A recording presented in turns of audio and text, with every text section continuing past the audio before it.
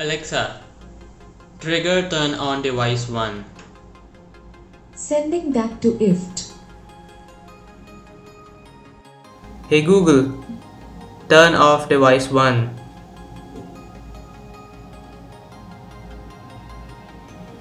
Device 1 is now off.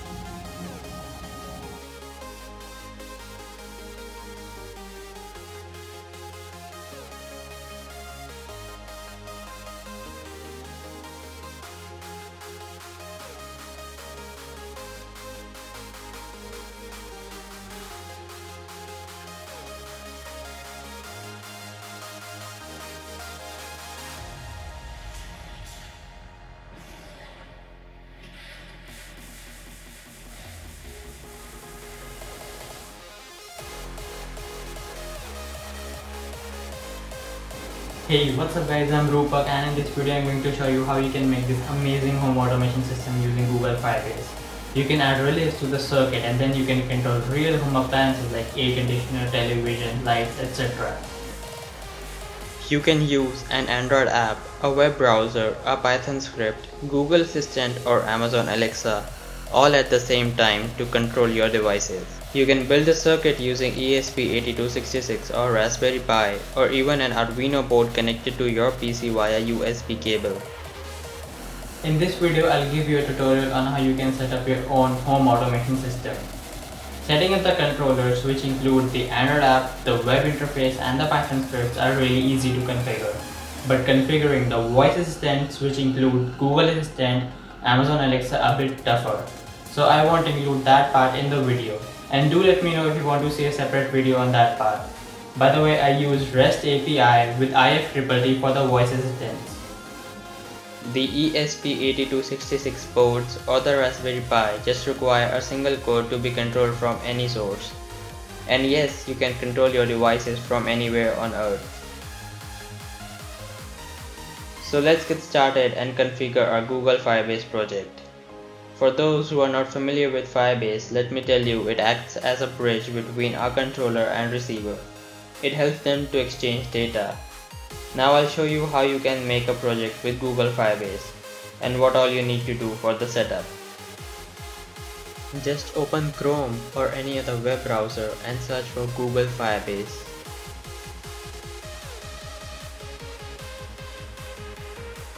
Open the first link and select Go to Console. Sign in using your Gmail account. Click Add Project. Enter a project name of your choice. Hit Continue. Then again hit Continue. Select Default Account for Firebase and select Create Project. It will take a few seconds to create your project. Now again hit Continue. Now go to the database section of your project.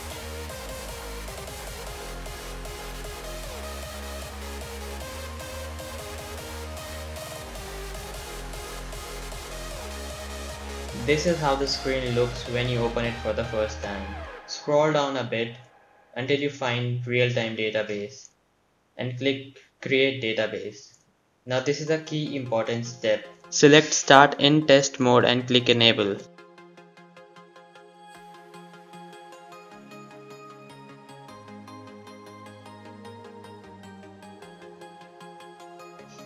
Dismiss the warning. If you want to use your existing project and don't want to create a new project, you can go to the Rules tab and change the .read and .write rules to true manually.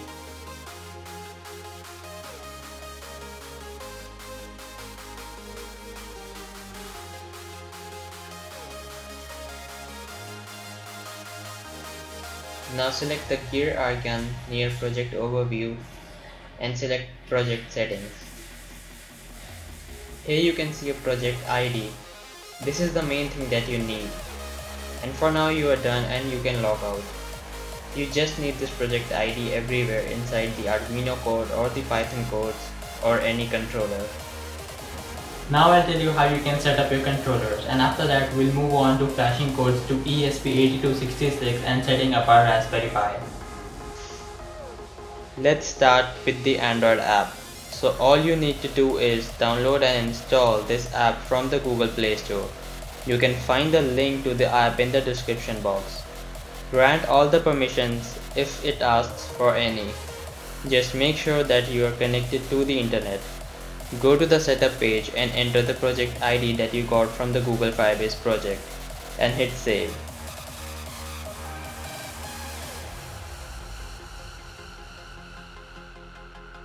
Go to the Home Automation tab again and press all the buttons one by one for the first time.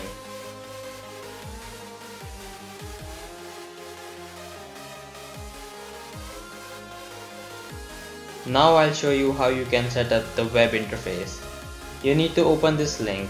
You can find it in the description box and you can use it on your computer, MacBook, iPhone or literally any device which supports a web browser. Here enter the project ID and click all the buttons for the first time. You can avoid clicking all the buttons if you have already done that in the Android app setup. By the way, if you're enjoying the video, a sub to the channel would be amazing. You can add a shortcut to this link to your home screen or your desktop if you use it too often. Now let's set up our Python script. You need to open this repository. Again, the link is in the description box. Now open the master folder and copy the script.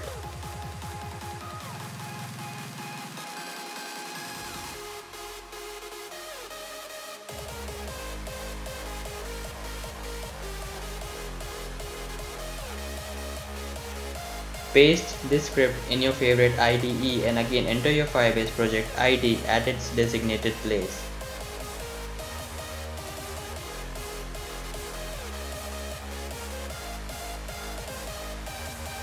Now save the file and run the code.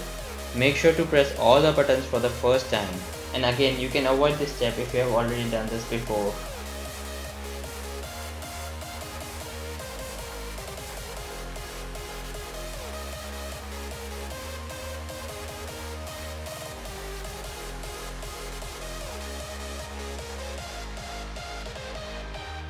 So now we have finished setting up our controllers, and now let's set up our receivers.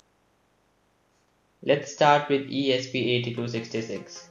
You need to add ESP8266 board definition from board manager using the additional board manager link. If you don't know how to do that, I'll leave a link to the tutorial in the description box. You can skip this part if you've already done it. Now you need to download my ESP8266 Firebase library zip file from the link in the description box. You need to install this to your Arduino IDE. If you don't know how to do that, then again I'll leave a link in the description box on how to install the zip libraries to your Arduino IDE.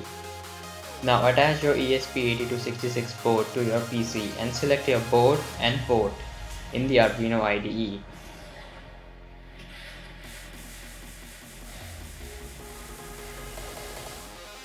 Now go to File, Examples, ESP8266 Firebase and open the Home Automation example. Just enter your Wi-Fi SSID and password, then enter your project ID that you got from the Firebase project and upload the code.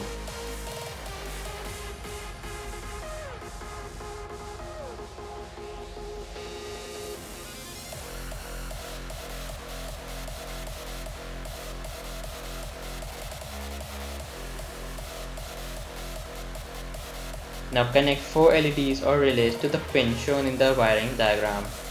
You may change the pin number if you want to use some other pins.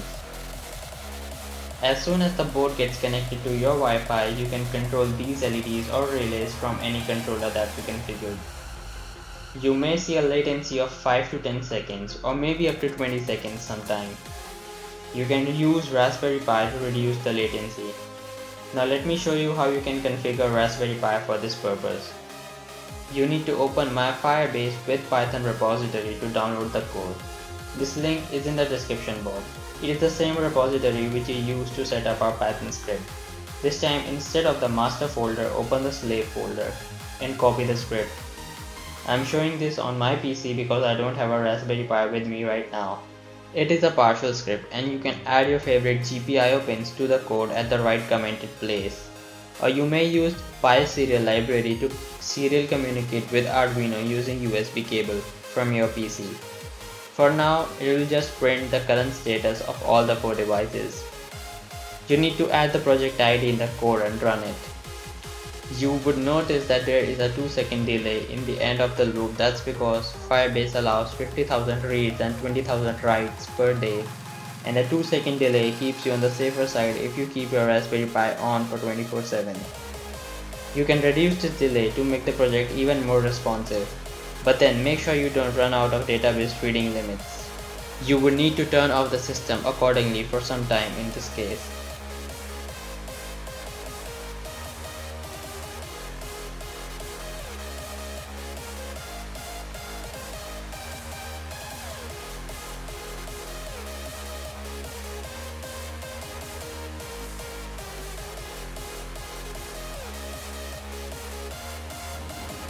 With this we come to the end of the video. I hope you enjoyed it. You can comment your queries and thank you for watching, and I'll see you around.